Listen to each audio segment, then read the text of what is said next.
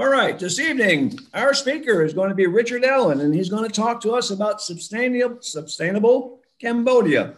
Now, Richard is an engineer. He's also an entrepreneur from Gainesville, Florida. He's co-founded 8 companies in a variety of technologies, including electronics, medical devices, biologistics, and GPS systems. Richard and his wife, Susan, joined friends and fellow Rotarians in co-founding Sustainable Cambodia. This organization works with families in rural Cambodian villages to help them achieve sustainability and self-sufficiency through clean water, agriculture, income generation, and schools. Richard has received the Service Above Self Award from Rotary International for his work in Cambodia. This young man, I found out today, went to school and his first degree was creative writing. He's a writer. I'm going to have to prod him and push him a little bit so he can go out and write a book. He says he wrote one a long, long time ago. We need a new one up on Cambodia and all of his adventures. So maybe that's something him and his wife can work on in the future. Without any other further ado, I'm going to go ahead and step out of the screen and the limelight, and I'm going to pass it over to Mr. Richard Allen. Richard, if you'll give us somewhere around 30, 35 minutes, and then we'll have questions and answers. Very good. I'm going to see if I can get the... We can see your slide.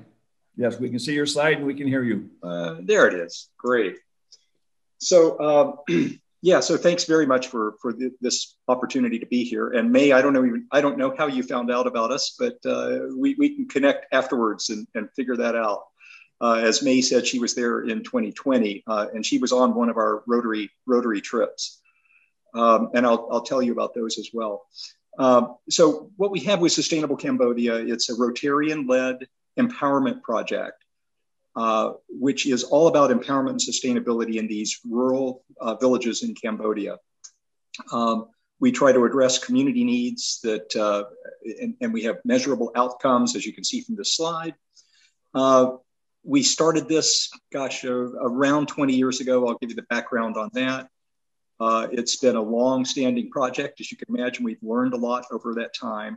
The area of Cambodia in which we really focus is around, if you can kind of see in the middle of the slide there, in the middle of Cambodia, there's a large lake called the Tonle Sap.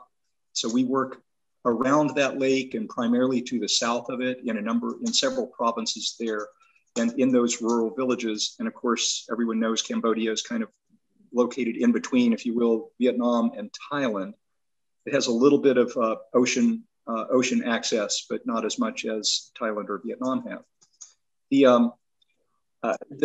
Over this past 20 years, the project has grown. We've had over the life of the project about 100, we're a little bit more than 100 clubs that have been involved. We have about 30 clubs that are super active clubs that are doing something with us all the time. And as you can see from this slide, they range from Florida all across Australia, from Western Australia to the east of the country, across mostly Western Canada and Calgary and Vancouver, and other states in the United States, of course, New York, lots of clubs in New York, lots of clubs in the South Lake, in the Utah area around Salt Lake City, but also Budapest involved with us in Hungary, some clubs in the UK. So we've just had a lot of support from a lot of clubs. We're probably one of the larger international projects that Rotary clubs around the world participate in. So how did we get to there? How did it all begin? So in 2000, a friend of ours was just a neighbor in our neighborhood in Gainesville, Florida, Bruce Lasky, human rights attorney, who's now with the Chiang Mai Rotary Club in Thailand, took a year off from his legal work and decided to travel around the world. And as part of traveling around the world, one of the countries he landed in was Cambodia. He had the opportunity to get out into the rural villages, and as you had noted at the beginning of this, what he found out there in the real rural areas was people living as he described it, like in the Stone Age. I mean, they had no fresh water, they had no irrigation, they had only subsistence rice, and they weren't even very good at growing rice for reasons I'll get to. No sanitation, education just incredibly limited, just terrible circumstances. Bruce wanted to do something about it, kind of Rotary heart, and besides the Khmer Rouge experience, Cambodia does have these long dry seasons. They have 4 to 5 months of the year during which there's basically no rain. So that complicates things for them. But after the Khmer Rouge, the families wound up being moved to different parts of the country where they didn't even have roots. They didn't actually know how to grow rice very well. There were almost no educated adults. If everybody's familiar with the Khmer Rouge experience, part of that genocide was directed towards anybody that had an education, anybody that spoke a foreign language, anybody that had any interaction with the Western world, anybody that anybody that had any professional background or education, put to death or put into internment camps. And so there were, it was just a terrible, terrible situation afterwards. The parents, of course, needed the children to be able to carry water, to be able to work in the fields. The areas that the kids would go to get the water far from the villages. Sometimes they'd have to spend an hour or two carrying water like this young man's doing on their shoulders and doing field work rather than getting to school. Also, dysentery health problems, really major. Every family would suffer from dysentery on a biweekly or tri-weekly basis. Malnutrition in the kids, especially, and children raising their siblings. So just a really, really tough situation. And that's what Bruce found when he arrived, as many people did when they got out into rural villages and really met this situation. So Bruce reached out to family friends and to Rotarians and to just people that he was in communication with by email at the time, and basically said, can anybody help me get a little school started? I found a family over here that would like to start a school, and I'd like to support them. And in fact, his mother was the first one that responded. His mother was Sylvia Lasky, and she basically said, Bruce, I'll give you $150 to help with the project, but you've got to promise me that every penny of that's going to go to the kids and nothing else. And so that became actually a founding principle of Sustainable Cambodia, that every penny goes into the kids and the program. And Bruce did help the family get that school started, but it turned out just not to be a sustainable project because the families needed the kids to be able to work in the schools, or work in the fields, and to carry the water and to do all that stuff. And and the kids were still sick, so he was basically helping the families to keep their kids in school by buying them rice every month. If they kept their kids in school, they got a certain amount of rice. So when we got involved in about 2001, 2002 with Bruce in this, we said, we all agreed we needed to have a sustainable development model. And we studied organizations around the world like Heifer International and the like, and came up with what we thought would be a really good sustainable development model. And it's all focused on family empowerment. And that was really the effective beginning of Sustainable Cambodia, when we became more than just a little tiny school, but we then grew into what I'm going to tell you about with Sustainable Cambodia. Our focus is all on empowerment. We have no paid staff of any sort other than native Cambodians working in Cambodia. We work entirely with the village families in an empowerment model, so that they do the project work themselves. And they do all the planning and they do all the work. And together we're basically trying to help rebuild the country from the inside out. The way that our Rotary Club first got involved was in 2004. We took our first real expanded Rotary trip, and several Rotarians from our Gainesville, Florida club went over with us. And and as part of that, we really got, I think we did our first 3H grant. That was a predecessor to the global grants. And at the same time, we got a chance to introduce to some of the local leadership there Rotary itself, the whole concept of Rotary. And as we were explaining, and this is one of our Rotarians from our club, Tim Sorrell, as he was explaining this to this gathered group of leaders from Cambodia, the concept of service above self just resonated with them. And you could just see the light go off in their eyes. And so within about 18 months of that time, they had started the first Rotary Club in rural Cambodia. And that club has existed since 2006 now, and it's a very vital club. They've had anywhere from 20 to 30 members at any given time. From there, we have grown over the years to have all these other clubs that I mentioned around the world that are involved in this. I believe this is when some of the New York Rotarians were on one of their visits, and these are all biosand filters that you see lined up in front of them. So these Rotary clubs around the world have been really, really integral in this, and especially the New York area clubs and the Utah area clubs and Australian clubs. As I said, we're over 100 clubs as partners, and the business model or the development model that we have wound up evolving into, and we've probably been now 12 years since we fully evolved into this model, and we've just moved from village to village to village with it. And it has proven to be really, really workable. And it's got these two legs to it, if you will, community development and education. On the community development side, it all starts with empowerment, village development committees and self-help groups in each village that self-organize, and then they decide which of these projects they're going to implement and how they're going to do them. But those are primarily around safe water, agriculture for income generation, and sanitation and hygiene. And then on the education side, we have each of the villages generally creates a preschool and a community school so that the kids can get early education and early intellectual stimulation and creativity stimulation in their villages. And then they have the opportunity to go to the large feeder schools that we have. And from those enrichment feeder schools, then they have the opportunity to get university scholarships in Cambodia from Sustainable Cambodia.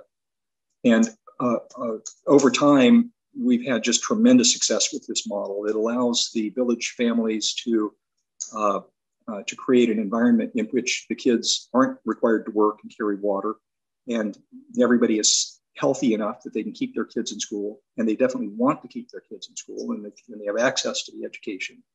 So after 20 years of this, it really has been an effective model. It all starts with these village development committees, and this is kind of a representative of what a village development committee meeting looks like. At the village development committees, various families will move off into what's called self-help groups. Those are 5 to 7 families in each self-help group, and they choose the projects that they're going to be involved with. And usually it's going to involve wells, installation of wells. So this is just a representative one of the wells. Biosand filters. These biosand filters are incredibly effective. Each family generally gets a biosand filter, and it's all built on site, and it's made out of concrete, and it has these little areas of styration during which water is able to go through biological layers and winds up being completely potable when it comes out, completely drinkable and safe. The latrines are a huge part of this project. The way the project works is that the bottom part of the latrine is provided by Sustainable Cambodia with a small copay from the families, and then the whole top part that you see that's visible above the ground is all built by the families themselves. So it depends on how well the family is doing as to whether it's made out of metal or whether it's made out of thatch. But it's incredibly important, because otherwise you're just basically going out in the rice fields for latrines. We also, at the preschools and community schools, we have these rooftop rainwater harvesting tanks, these large globes. They hold 4,000 liters of water from the rainy season. And then the little outbuilding that you see here is a school latrine. So the school latrines are a little bit larger, a little bit nicer, so they will take care of all the children at the schools. We have an animal pass-on program for agriculture, which really helps the families in those self-help groups. What they do is they organize to where usually the most useful animals are either cows or buffalo that are used for plowing the fields. And those will be shared among 5 to 7 family members. And if there is progeny that comes from those, then they pass those on to another self-help group. And then they can do the same thing with chickens and pigs and ducks. So that's based on Heifer International. One of the things we really like about that program is that it empowers the families themselves as donor families. So they get to actually not just do something for themselves, but they do something then to give to another village. And that really gets to the heart of how this whole development project works, that each village, when it takes about 3 to 5 years for a village to work through becoming sustainable. At the end of 5 to 6 years, you're just doing some careful monitoring with them and being sure that if there are any problems that arose that nobody expected, that they're able to address them. And during that period of maybe 6 to 7 years, they become a graduate village. And then as a graduate village, members of the Village Development Committee and some of the self-help groups will actually move and they'll actually help one of the surrounding villages that are going to then join the program and start from scratch. They go in and they explain to those village families as part of the process how this works and all the challenges and how to overcome those challenges. So again, it's real empowerment model in the sense that they are doing community service themselves as they move from village to village. The agriculture part of the program is a really central part of it because families have to have enough income to be able to keep their kids in school. And so we help them with seed stock and education on how to grow alternative crops, a number of different types of crops that they can take to the market and sell, and they actually generate really good income as well as having a very sustainable food supply themselves. So that back on the top part of the screen, that's the community development side of this that I've just walked through. The long-term, really long-term vision on this is to have tens of thousands of children who go through the education process, come out of the other end of this education process with a Rotary heart, community service, with knowing that they can actually get out and do something to help not only themselves, but to help their village and to help their community and their country. And the way we accomplish that is through the education side down at the bottom. So I'm just going to walk through a little bit of that. Like I described, we have many of the villages create a preschool and then a small community school. Especially if the kids can't just immediately walk to one of our supplemental feeder schools. And in these schools, at the preschools, we have a hot lunch or a hot breakfast. It's a protein-rich breakfast that's done by the village. Somebody from the village or a series of mothers in the village produce the meal for the kids in the morning. It's a big draw for the kids. From these preschools that they feed into the community schools, which are more like grades, 1 through 7, that kind of thing. The kids then have an opportunity to really learn in ways that they wouldn't be able to learn. And for those who were here at the very beginning, before we started the program, my wife Susan was explaining some of the opportunities for creativity to be part of this, for art to be part of this. There's just a lot of learning opportunities. The kids wind up studying about health and nutrition, how all of that works in the body, how the bodies work, food and sanitation training, germ theory, and all of that. We try to have little school libraries in each of those areas, and these provide, and the librarians are a big part of our program for us. So that becomes part of the learning for the kids.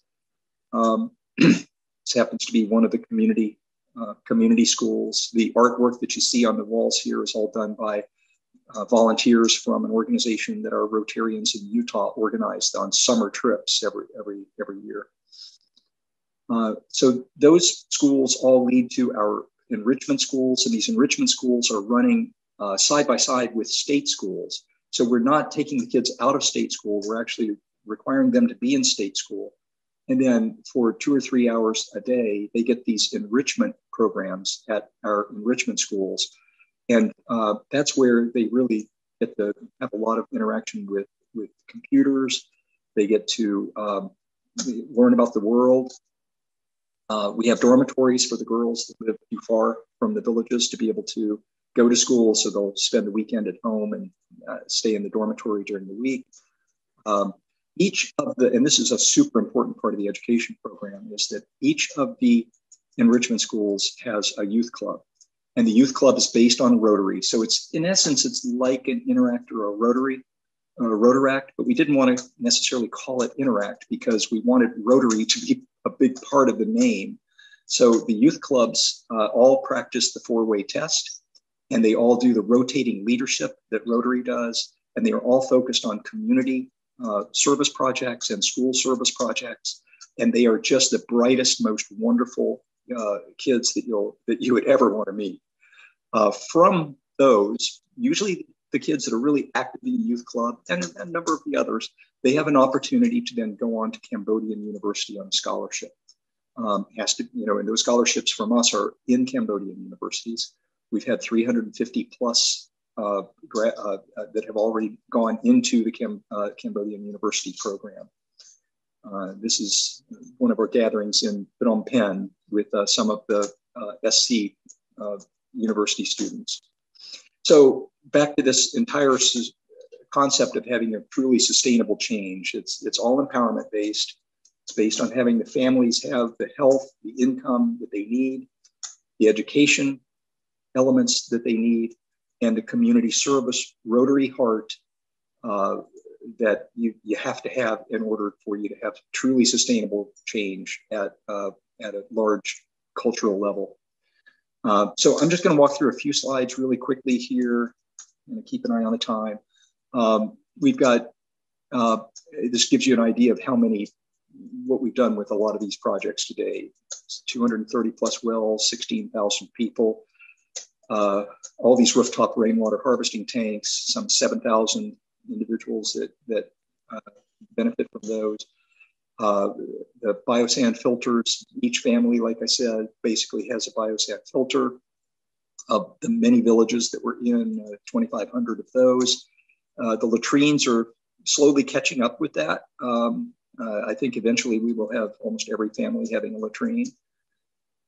These large community ponds, I left these out of the original introduction, but this is actually a big part of the program as well. They provide water catchment for that 4 months or so of really dry season, and it allows them to produce fish, keep fish stock in these community ponds, and to use some of that for irrigation for the agriculture projects. These are a few shots from some of the graduate villages, the ones that have completely gone through the program and are now helping other villages around them. They're really kind of idyllic. They're beautiful places. They can grow great food. They've got great farm animals, and it's a really nice place to live. We've had 5,500 children that have been through the program to date. So quickly, just walk through our funding on this and how we've made this happen over the years. And this, again, has just kind of evolved. We have a child sponsorship program. May, as an example, is a child sponsor. So about a third of our funding probably comes from the child sponsorship programs. Some 25% or so comes from our board members, my wife and I, and founders and supporters. And then we have all these club and district grants over the years. Some clubs just get involved, like the Poipu Beach Hawaii Club. They just do different projects constantly, and a number of other clubs do. And then we've had a number of global grants. You can see actually our first one was a 3H grant, but I think we've had 1, 2, 3, 4, 5. We've had at least 5 global grants, including one that's just starting up right now and one that's about 1.5 years into the grant. So really kind of balanced funding, and it's been really helpful for us to have that.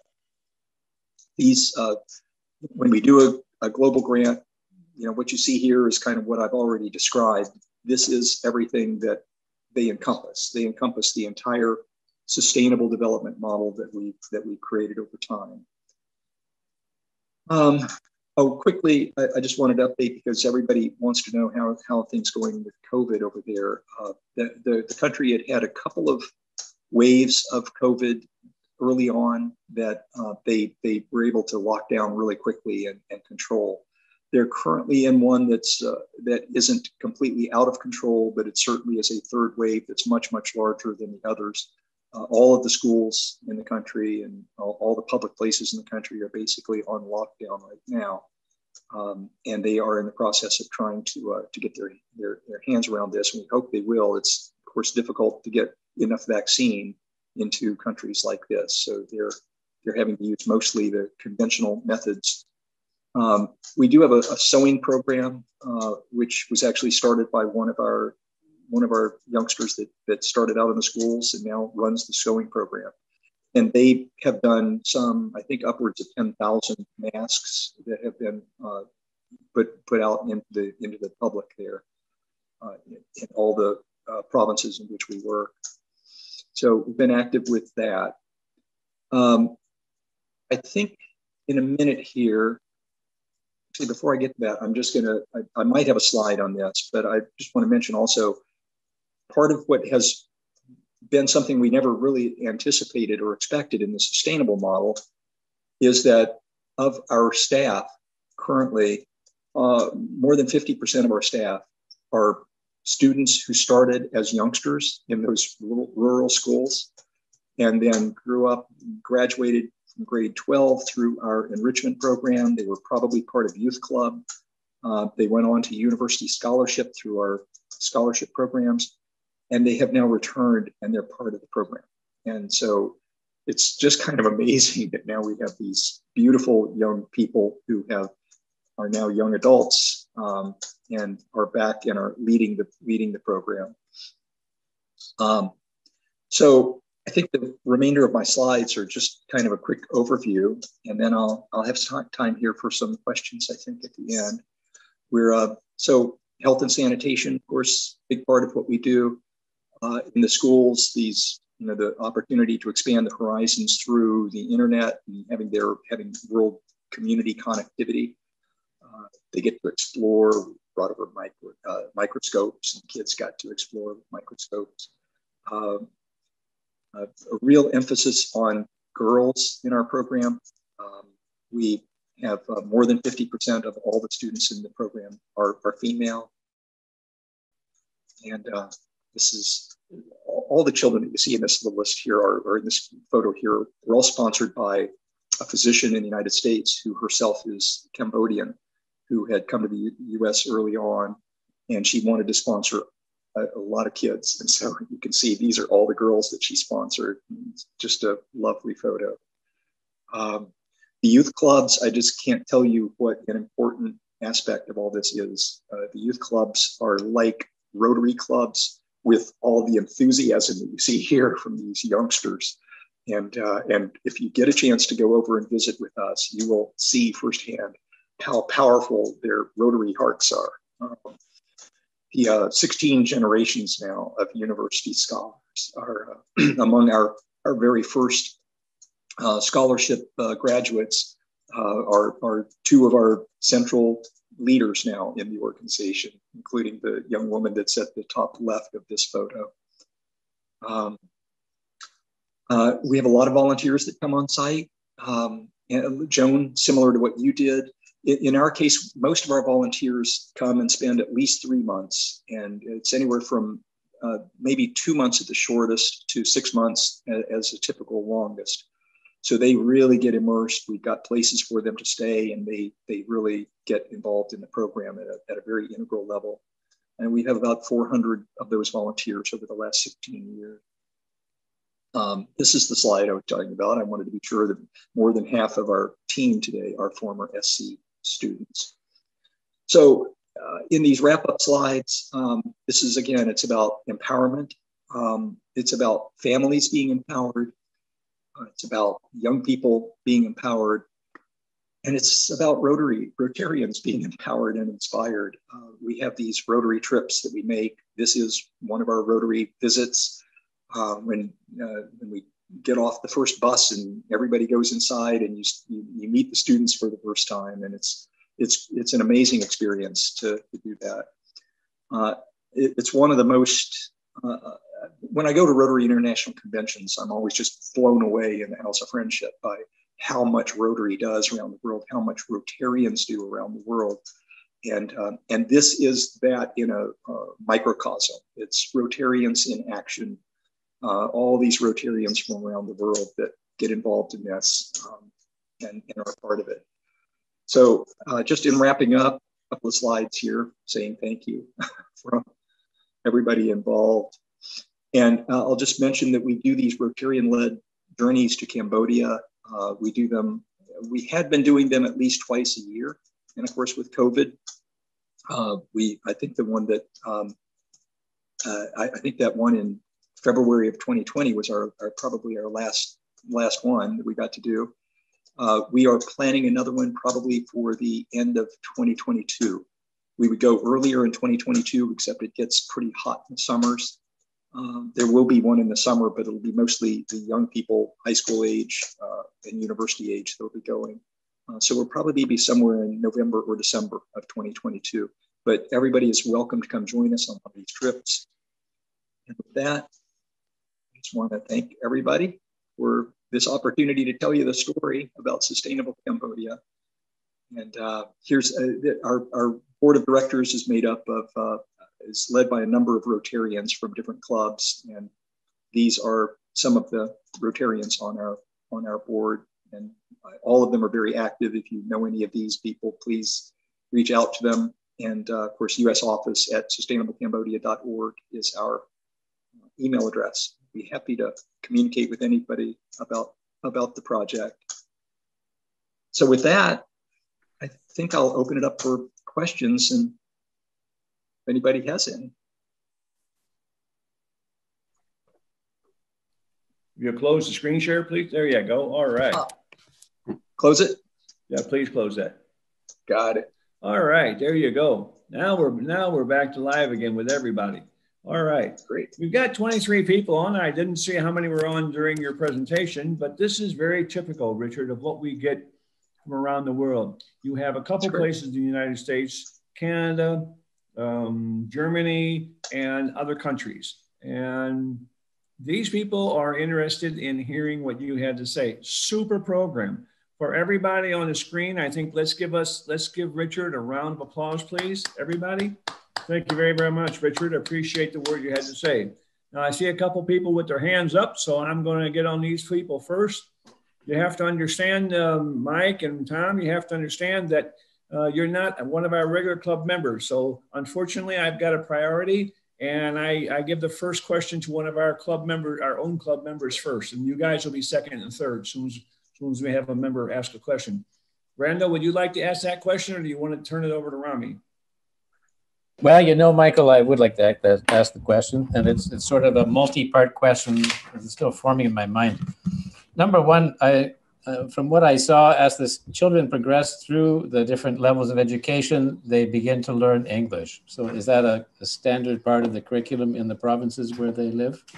That's a great question, actually, and I left that out. But yeah, so it was actually one of the things we found early on that was one of the biggest attractants for the families was being able to learn English. Every family went, oh yeah, you know, they would jump at the chance for their child to be able to go to a school where they could learn English. So that just became, it's not probably high priority for us, but it's such a high priority for the families that it has turned out to be a big component of it. Yeah. And it helps, of course, because then if they've got sponsors, they can communicate back and forth with the sponsors. And, so yeah, it's great. Okay, my second part of that question. So as they progress and they reach the enrichment schools, they have access to computers. They have an opportunity to learn how to use a computer. Do they have a chance to learn any computer programming? Yeah, you know, we've had some, we do have some of the kind of rudimentary programming, I guess, that they get to learn. just enough to kind of whet their appetite. And then when they get into the scholarship program, when they go to the university scholarship program, we have a couple, so there is a number of universities that they can choose in Cambodia. And a couple of those universities really emphasize, in fact, one of them is almost exclusively just in, computer coding and the like. So if they have a predilection for that they kind of gained from the enrichment program, then they get to apply to that one of those universities. So we've had a number of our I'm students convinced that the computer programming for kids in schools is probably the most leveling method of all to make children communities sustainable. And when I was in Cambodia, I saw there were special schools that were organized by foreigners to teach people how to do native singing and dancing and handicrafts. And I thought, programming, that's what they should all be learning, to program from the age of 5. And then absolutely, knock everybody's socks off. Absolutely. Yeah, we agree, and I think most of them do. It's a really popular course when they get into the university scholarship area. Okay, Michael, if I can ask the third part of my question. In the communities, the provinces where you're located, Richard, are they growing any cash crops that they can sell? And particularly, are they growing pepper at all? Are they selling pepper? No, pepper is grown in the southern part of the country. It isn't as I think there's something about the soil in the areas where we work, in the provinces where we work with the pepper itself, black pepper in particular, which is really a big export. It doesn't grow as well. It grows really well in the Kampot province in the southern part of the country. In our part of the country, what they're doing is mostly stuff that gets to the local markets for use in Phnom Penh or in Siem Reap.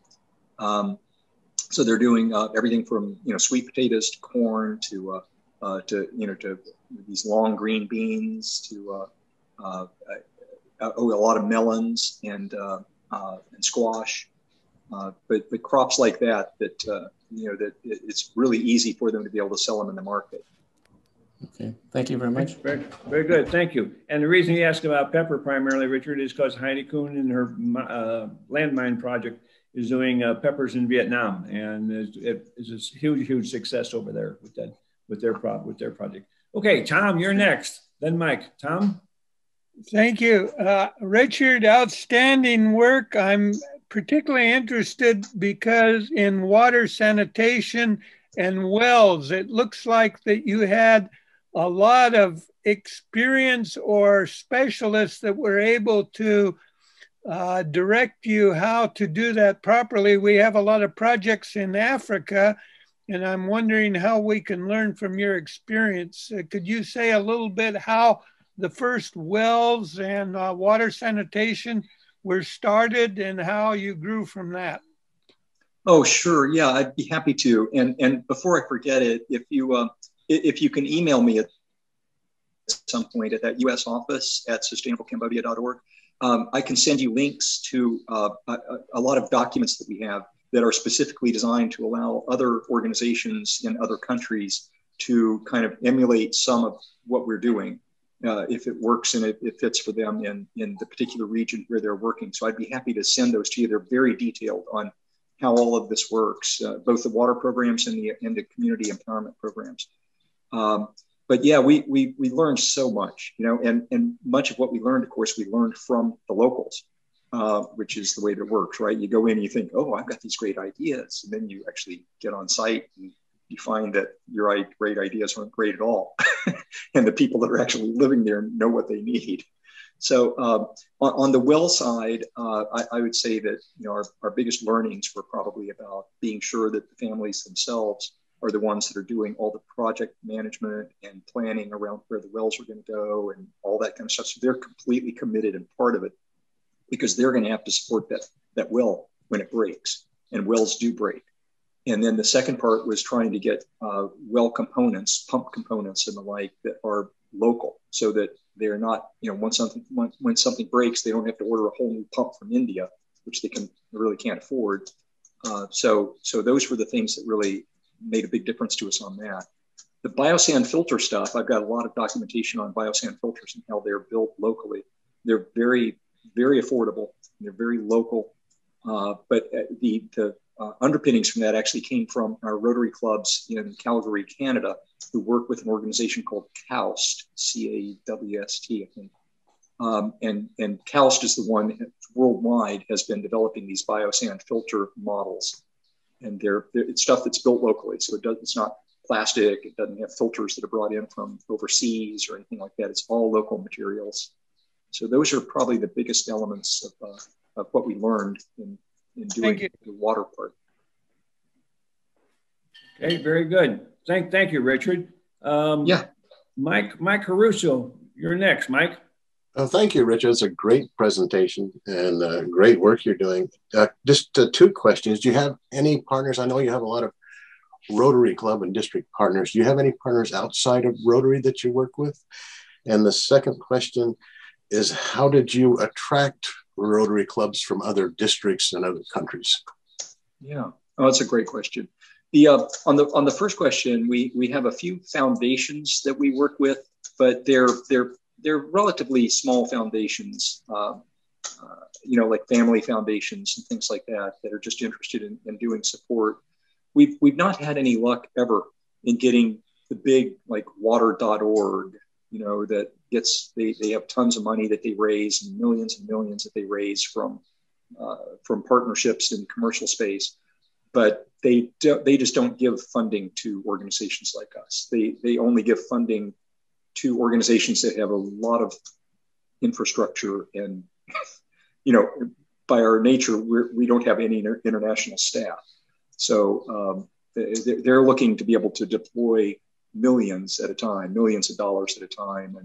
And so they're just not interested in us. We've tried, but never had any luck with that. The second part of the question on the Rotary clubs that got involved with us, that was really organic. The very first group of Rotary clubs was from Calgary, Canada. They happened to just have a bunch of Rotarians from Calgary, Canada that were traveling through Cambodia. And they went to the Rotary International website to see if there was a Rotary club in central Cambodia. And sure enough, the Prasad Rotary Club was there. So they just visited on their own. And then they became one of our founding partners. Same thing happened with Western Australia, Perth, Australia. They just traveling through Australia, visited the site because there's a Rotary Club there. And then from there, it just spread. It spread across Australia from the Western Australians. And then it spread across the United States through, actually similar things. The New York Rotarians, I think, and the Utah Rotarians all discovered us organically when they were visiting Cambodia. So, of course, now we get to go to the Rotary International House of Friendship, and we have booths, and sometimes we have 4 or 5 booths in a row. So. Thank you. Very good. Very good. Thank you. Gabriella, you're next. We'll get to you, Antonina, in a second, but let's get Gabriella. Thank you so much. At first, Richard, thank you so much for a really inspiring presentation. My question is, when the young people are finishing school, they are trained, what are their perspectives? Do they have an opportunity to work in their villages, go abroad? What happens to them? Yeah, that's a really good question. I think when we first started 20 years ago, as an example, I think maybe 18 or 17 years ago, our first crop of students, for some reason, they all decided they wanted to be in marketing. And our initial response was, wait a minute, what are they going to market in Cambodia? And so we started trying to be sure that the types of scholarship programs that they could study were in specific areas like, engineering, nursing, some sort of healthcare, development, agriculture, areas that would be truly useful. And that turned out to be a good move. And over time, of course, we changed a little bit on, the different types of programs that we offer them scholarships in.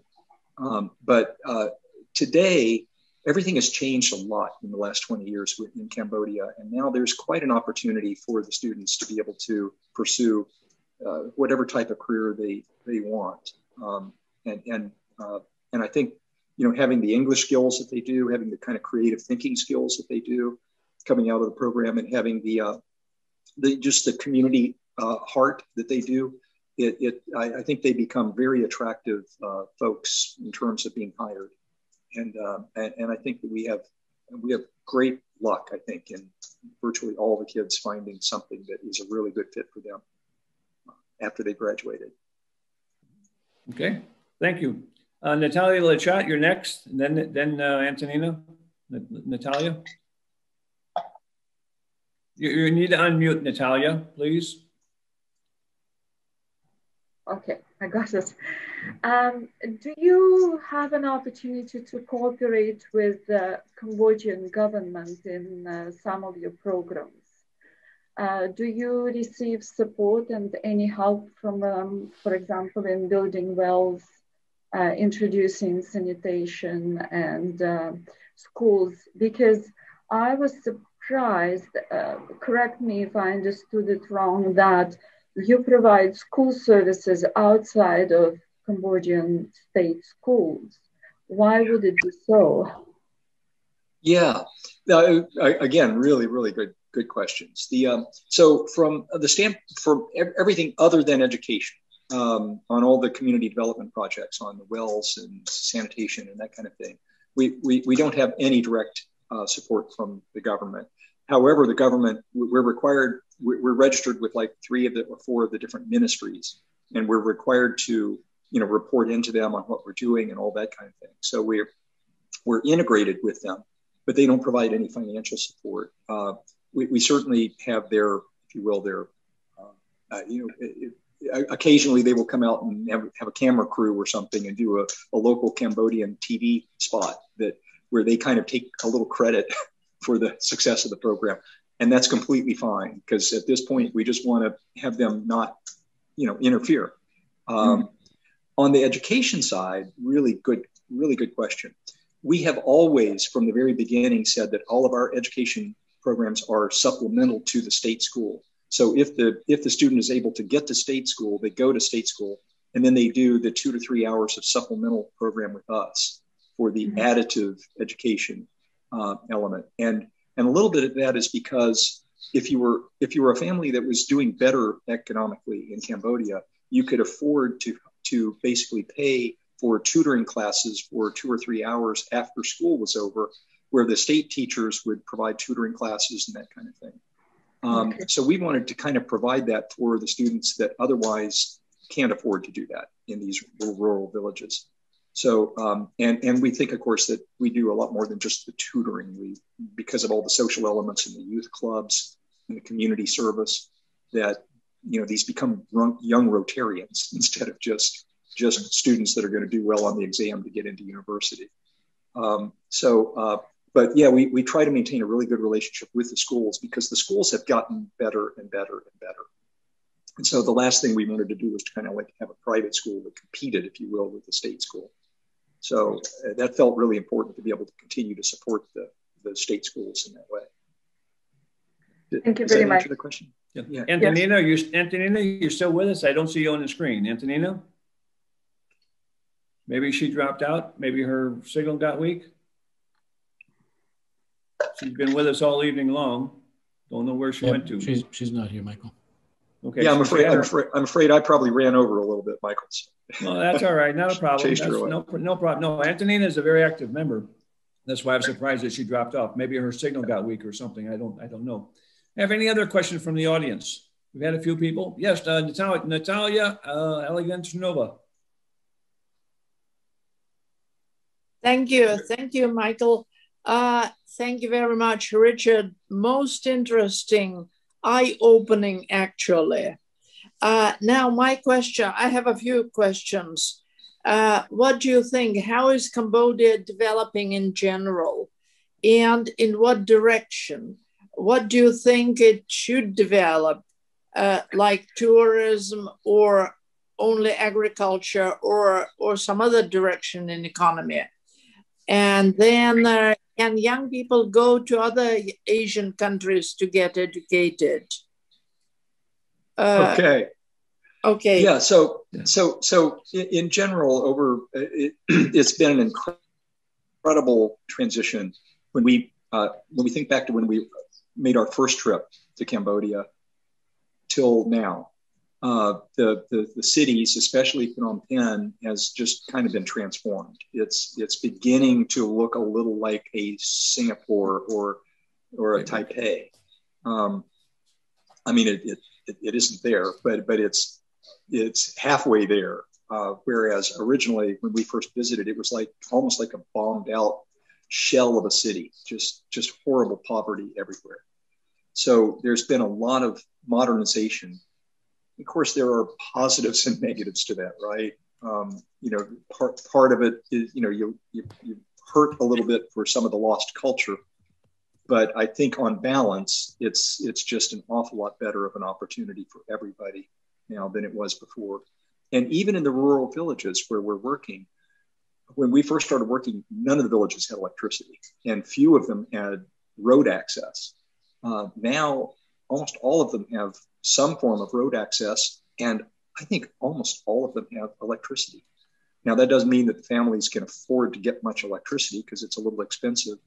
But so that's where the government has been putting its funding, if you will, is into roads and electrification, and not so much into plumbing and the like and waterworks, except in the major cities, or even in the smaller cities. In the provincial capital of their first province, called Prasad, is the city. When we first got there, if you turn on the tap water, I mean, they just pumped tap water right out of the Prasad River below you, and it came out completely brown. You wouldn't even be able to see the bottom of the sink. And now it looks like normal water. I don't think I'd actually drink it, but it's, Drink it. we don't drink it. We'll drink the biosand filter one. But they've done a good job with those kinds of infrastructure changes. So there's a lot more opportunity for young people now. As far as young people being able to go to surrounding Southeast Asian countries for an education, I don't see as much of that. There's always a desire, of course, for them to be able to, like we've had several of our graduates who wound up, not through us, but through some other international organization, getting a scholarship to come to the United States and study. And they go to university. And I think probably more than half of those, and there's only been a handful, did wind up going back to Cambodia when they were done. But the risk when that happens is that they wind up wanting to stay here. And a few of them have wanted to stay here. They become sponsors. And thankfully they've all become sponsors now, as have a number of our graduates. After they've gone on, they become child sponsors. So that part's good. But yeah, I've not seen much of like anybody wanting to go to study in Thailand or wanting to go study in Singapore. Oh no, that's not true. We have several that have studied in Singapore. Right. Yeah. Thank you very much. Yeah. Thank you. Victor, go ahead. Victor, unmute yourself, Vic. You'll be the last one, Victor. Thank sorry, you, Richard. It was very important to learn what happened after my visit in Cambodia 40 years ago. My question will be about engineering education. Do you have any information about that? Yes, we have. Engineering has been one of the scholastic pursuits that we offer as aggressively as we can to our students. And I'd say that we have so civil engineering, a little electrical engineering, of course, computer engineering. But the civil engineering has been a pretty good part of. We've had a number of students that have gone through civil engineering. Our strongest students. And some of our strongest students, my wife is reminding me, have done the civil engineering route. So we felt like that was really important because there's so much infrastructure work going on and so much building and construction going on in the capital cities. So yeah, engineering is, I think we might have even had, I think we have somebody with chemical engineering now that's going into chemical engineering. Okay, very good. Thank you. Antonina, you're next. Antonina, you'll be the last one. Last question. I had computer problems, so I missed a certain part of question and answers. You mentioned word sustainable. and villages graduated.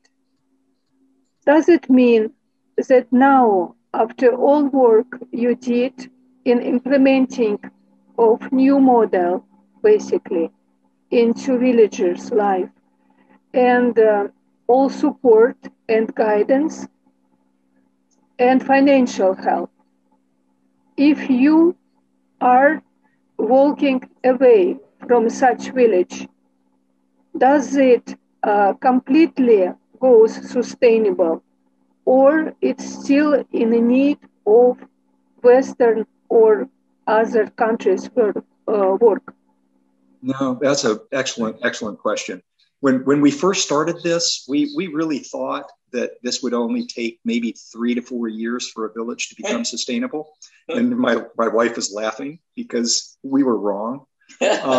What we found was, on average, we probably spend 4 years in kind of, if you will, complete financial support of the village. Somewhere around the 5th, 6th, and 7th year, we typically spend maybe 3 years during which our staff is going in. They're providing some extra support, but it's more hand-holding and helping them to make decisions.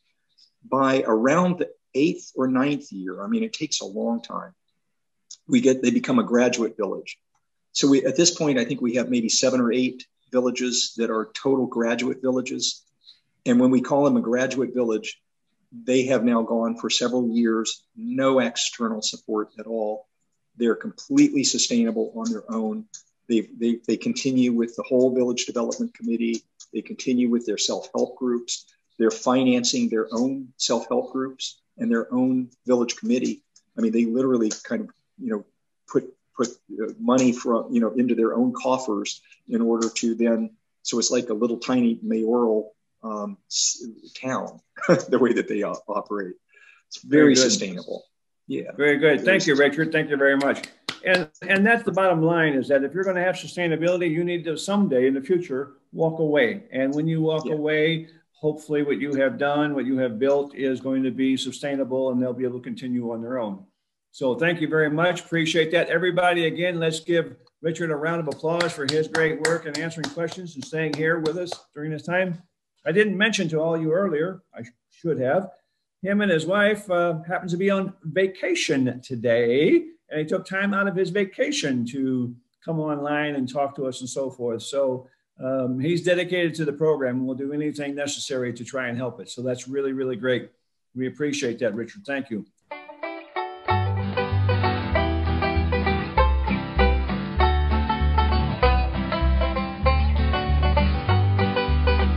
Is it the truth?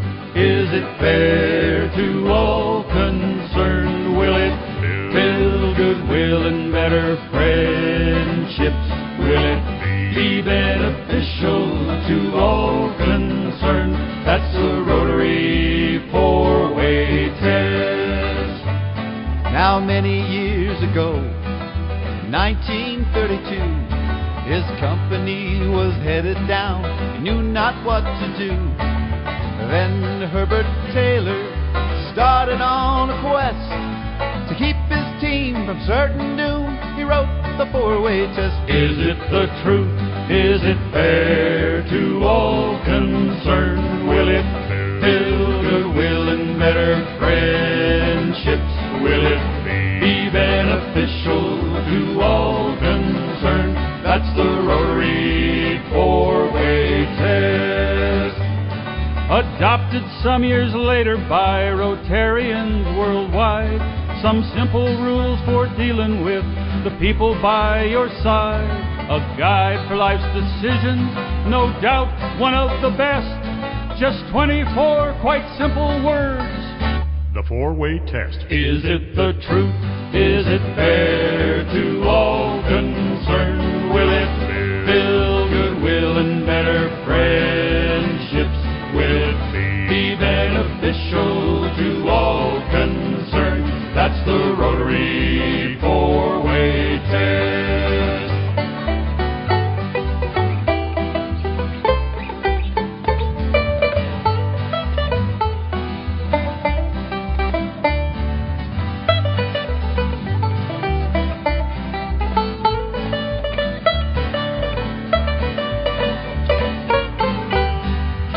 In the class or on the playground with your friends at school, you'll find that hurtful words and actions really aren't too cool. So as you make your choices of what to do or say, remember that old four-way test and you will be okay. Is it the truth? Is it fair to all concerned? Will it build goodwill and better friendships? Will it be beneficial to all concerned? That's the Rotary four-way test. And will it be beneficial